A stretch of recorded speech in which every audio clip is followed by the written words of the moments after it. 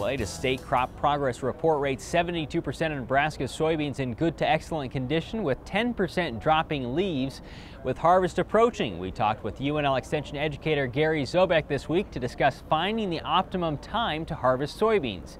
A few years ago, UNL collected harvest data that showed many soybean growers were combining beans outside the ideal moisture of 13%.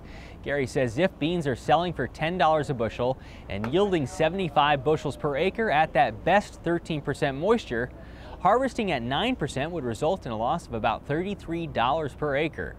Additionally, shatter losses when beans are dry can add up. 4 to 5 beans on the ground per square foot can drop yield by a bushel per acre. We sat down with Gary Tuesday morning here at the show and talked about why the timing of soybean harvest can matter so much. It's important that you try and harvest your soybeans at 13% moisture, because if you harvest them when they're 8 or 9% moisture, you're not selling as much water, and so you're losing yield. What did you find from the data? You've done studies on this to determine how farmers are selling their beans. What did you see? Well, we had producers several years ago go through and give us their scale tickets for the soybeans they sold.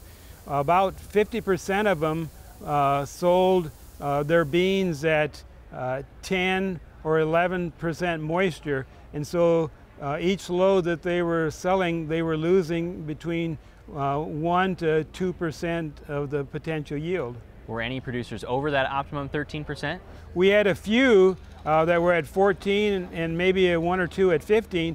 They lost a little bit because of the penalty, but selling beans at 8%, you're going to lose more than selling them at 13 or 14. So it'd be really, really hard to get all your beans out at 13% moisture. What can you do to at least try to do that? Well, that is a tough. I think producers probably get tired of us talking about getting those beans harvested, because within a day or two, they can drop 2% or more. Even during the day, they can go ahead and do that. So be timely, be sure and check the beans. Even though they may have a few leaves on, they still may be close to that 13%. And so try and do that. Spread out your planting dates a little bit and maturities. Don't plant all one maturity, because it's going to all be ready. So this year it's too late for doing that, but for future years it's something you want to go ahead and do. Adjust the combine too. You know, a lot of times we say pull the throttle back a little bit. Just slow down and start early. You said you might have to differentiate, mornings from afternoons and just change how you harvest throughout the day. That's exactly right. So it's important that you get out there on a timely basis. They're going to wet up a little bit as the dew comes in, and so there's ways to go ahead and do that. What about shattering? How much of a problem can that be? That can be a problem. You're going to lose additional bushels if they're extremely dry. And if we get rain and then dry, rain and dry, it increases the chances of shattering. So leaving them out there waiting for them to get a little bit wet because of rain or something like that probably isn't going to work too well. That might mean waiting then on a hot afternoon?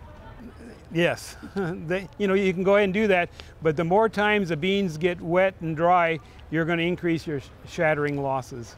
So as we approach harvest, Gary, the take-home message is? Well, be sure and be ready to start a little early. Even though the beans may not look like they're ready, start when they're at 14 or that moisture. We'll link to more resources on soybean harvest on the Market Journal website.